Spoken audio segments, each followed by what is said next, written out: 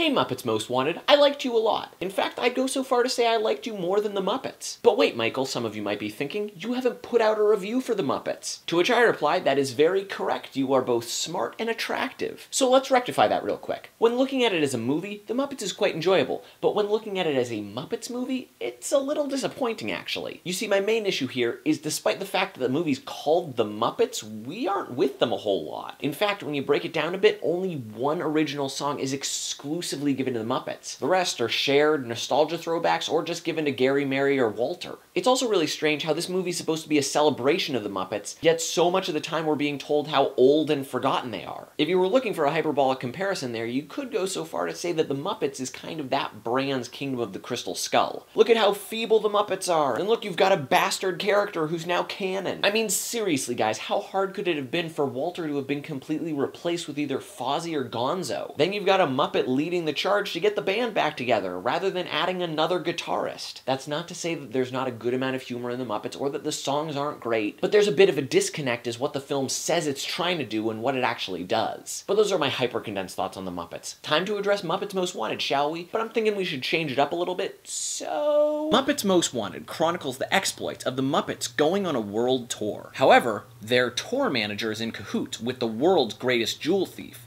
who conveniently looks like Kermit. A switcheroo is performed, and while Kermit's sent to the gulag, the evil frog Constantine lets the Muppets loose on tour, so to speak, as he tries to steal the crown jewels. Now, I know I'm being a bit of a purist, but this plot is immediately more inviting to me because we're dealing with the Muppets almost the entire time. Yes, we're still suffering from songs being divvied out a little unevenly. Sorry, but I'm not counting Constantine as an actual Muppet, and he has 2 songs. But even then, these songs feel more, well, Muppety in every way. Structurally speaking, Muppets Most Wanted has a lot of pieces in play, but the film feels balanced, both in terms of character screen time and energies. The 3 humans in supporting roles are also all quite strong. Ricky Gervais is an absolute knockout, appearing completely at home in this Muppet world. Ty Burrell and Sam the Eagle have excellent chemistry, though I must admit, while I love Burrell, part of me wishes that the role would have gone to a true Frenchman like Jean Dujardin. If you haven't seen him in OSS 117, I highly recommend it. Tina Fey, however, is a bit of a frustrating case. She's one of my favorite comedians, but she's not given a ton to do. But I guess that's the trade-off when you want it to really just follow the Muppets. I'll eat my words now. Nom nom nom nom nom. While the Muppets felt like a bit of a midlife crisis for the brand,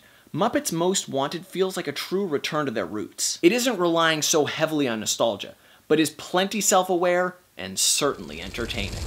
So those were my thoughts on the Muppets and Muppets Most Wanted. Leave your thoughts in the comments below. Which did you prefer more? Which is your favorite Muppets movie? And if you feel so inclined, you can check out other videos from me, like my review of Frozen or my movie talk with Alex and Kells from the Decks as we discuss Pokemon the first movie. And I'd like to give a very special thanks to Alex Kramer, who assisted with puppeting, and Dylan Smith, who made the puppet you saw in this video. If you want more from those two, along with the usual Facebook and Twitter stuff, check the links in the description. So comment, click, and keep loving movies, guys. As for me, I gotta finish this video. Oh god, I got all this footage that I need to put in, and I gotta chroma key out the green. Oh no lordy.